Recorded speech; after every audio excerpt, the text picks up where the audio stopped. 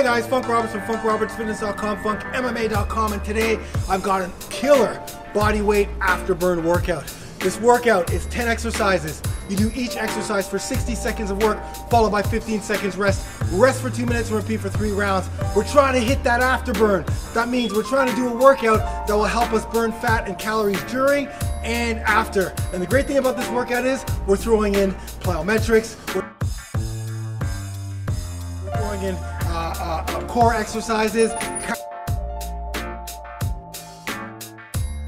cardio exercises, muscular endurance, everything you need, not only to burn fat, build muscle, but also be an athlete. So whether you're a fighter, whether you want to look like a fighter, or you're just someone that wants to be in great shape, check out this workout that I just did, and I'll see you on the other side. Make sure that you listen to me for the other side, but right now, get it done.